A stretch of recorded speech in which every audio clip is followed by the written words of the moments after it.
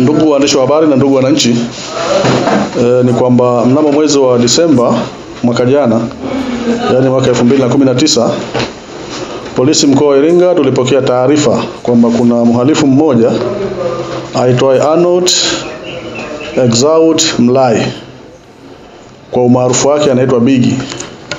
Huyo ana umri wa miaka 31, ni Mchaga na mkazi wa Semtema A katika mji huu wa Iringa, kwamba anawafanyia vitendo vya udhalilishaji watoto wadogo wa kiume kwa Kulawiti.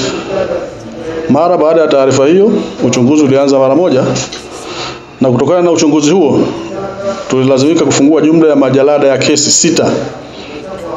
Manne kati ya hayo 6 tulifikisha mahakamani mwezi wa Februari mwaka huu.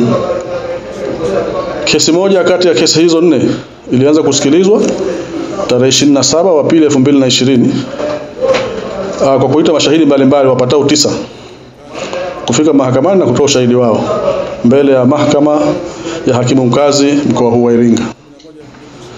Jana tarehe 11 mwezi wa 11 2020, mahakama hiyo ya hakimu mkazi imetoa hukumu kwa mhalifu huyu niliyemtaja hapo awali na kumtia hatiani na kumhukumu kifungo cha maisha jela.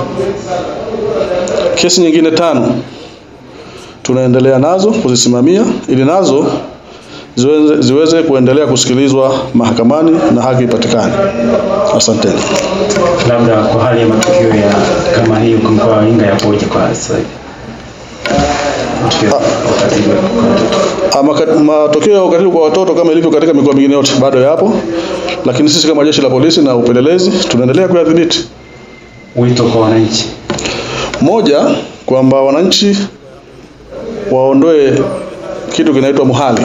Sijui kwa lugha ya hapa Iringa kama inaeleweka, ni ile hali ya kumuonea mtu au ya kuona mtu kwamba basi ni jirani yangu au ni mjomba wake alofanya hivi au ni shangazi yake au ni na yote ile. Badala yake, badala ya kufika tokeo hili kwetu, mnamalizana huko kwa huko. Huo ndio wito wangu, kwamba matokeo yote yanayo sura hii ya udhalilishaji yafiki katika vituo vya polisi ili yaweze kushughulikiwa kama ambavyo tumeweza kushughulikia